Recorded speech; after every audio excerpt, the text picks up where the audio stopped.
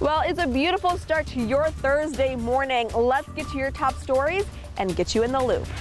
An inclusive playground is now one step closer to becoming a reality.